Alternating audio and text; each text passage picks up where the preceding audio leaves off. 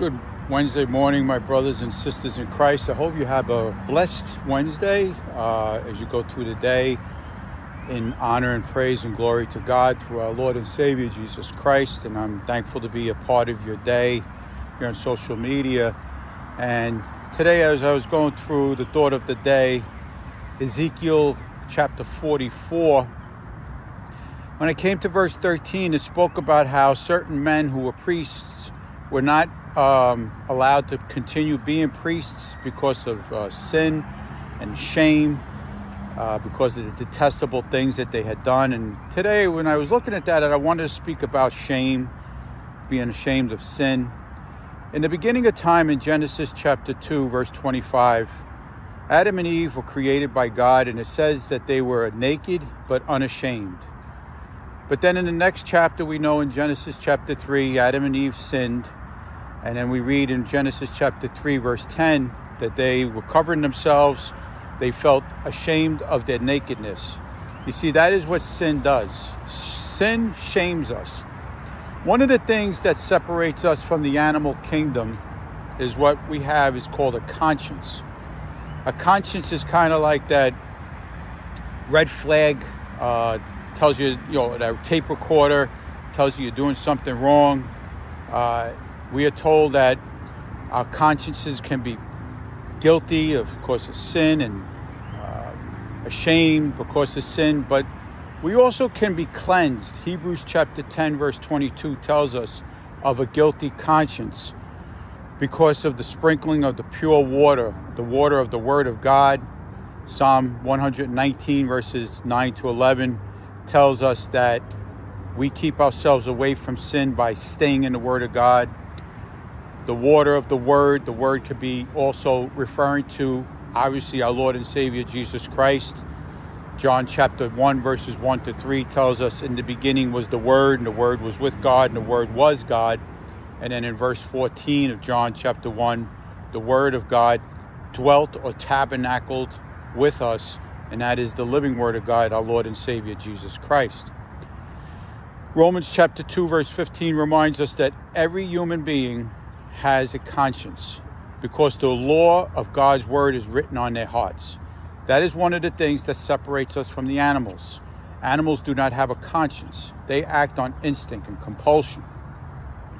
Another way we keep ourselves pure, stay away from the shame of sin, is by fearing God. I think of Joseph in the Old Testament. In Genesis chapter 42, verse 18, it says that Joseph feared God. When he was confronted by a woman, Potiphar's wife, in Genesis chapter 39, Joseph was a young, good-looking, well-built young man. This lady must have seen him. And, men, just like women could also be like men and, desire someone that looks good with the eyes. And yet we're told in Genesis chapter 39, verse 9, that despite the fact that Joseph had this opportunity, he ran from that situation because he said, how could I do this against my God? You see, when you fear God, when you're in his word and you have a desire to be obedient to the Lord, you will avoid temptation, the temptations of sin, which brings on shame. Our Lord and Savior, Jesus Christ, we are told in Matthew chapter 4, verses 1 to 11, and Luke chapter 4, verses 1 to 13, he was tempted of Satan. And how did he overcome the devil? By quoting the Word of God and quoting the book of Deuteronomy at that. I mean, I remember early in my Christian life, we were told to emphasize on the Gospels and Romans, Psalms, Proverbs, and it's true, that's part of the Word of God. But just think of it. Christ quoted Deuteronomy to overcome the devil. All of Scripture is God-breathed, as we read in 2 Timothy chapter 3, verse 16, and Christ himself said, search all the Scriptures, John chapter 5, verse 39, for they testify of me. My friends, this is how we overcome the shame that we can experience in life because of sin. I was recently talking to a Christian friend of mine. The fifth commandment that God gave us in the 10 Commandments is honor your mother and father. We read in the New Testament also in Ephesians chapter 6, verses 1 to 3. Honor your mother and father, that it may go well with you and you have a long life on the earth. And, you know, since my both parents are gone, and as you get older and you lose loved ones, you sometimes can look back and realize how selfish you are, how rebellious you are, and not listening to your parents. And it's not a pity party. And, you know, I know there's no condemnation for those in Christ Jesus, but I think if we're all honest, we can look back at our lives and realize that when we disobeyed God, we disobeyed his word, we disobeyed our parents, it brought shame on our life. We did things we shouldn't have done. I remember when I was younger, you know, guys I knew, myself, we get involved with a girl, you would try to hide, you know, what you were doing from your parents. I grew up in the streets, and not to promote what I did, but I'm just trying to make a point. You know, we would go and find, you know, try to get drugs, and you would always look around to see if there was a cop, because your conscience was guilty. You knew you were doing something wrong. Now that I don't do those things no more, I can see a police officer and have a clear conscience because I'm not doing something wrong. Same thing with my wife. I've been with my wife for over 30 years now. I could have intimacy with my wife and not feel guilty. I have a clear conscience because I'm obeying God's word. I'm doing things according to God's word. When we come outside of God's word and we try to do things our own way, we're going to get ourselves into trouble. We're going to have shame and guilt in our hearts. But I can encourage you in this.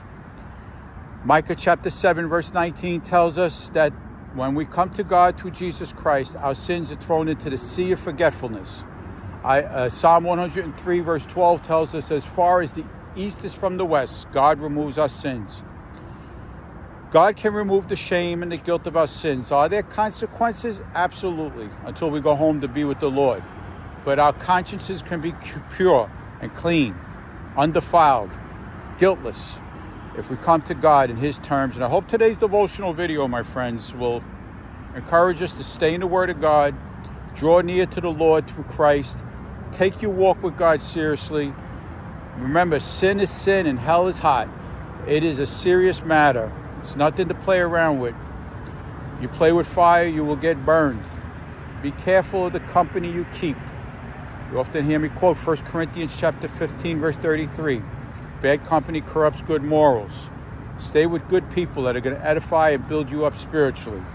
Heavenly Father, Lord God, I thank you for my brothers and sisters in Christ who will see this devotional video today. I hope it'll be a source of encouragement, maybe even conviction, to stay in the word, the written word, the Bible, the living word, Jesus Christ. Fill us with your Holy Spirit so that we can be less of ourselves. In Jesus' name I pray. God bless you all.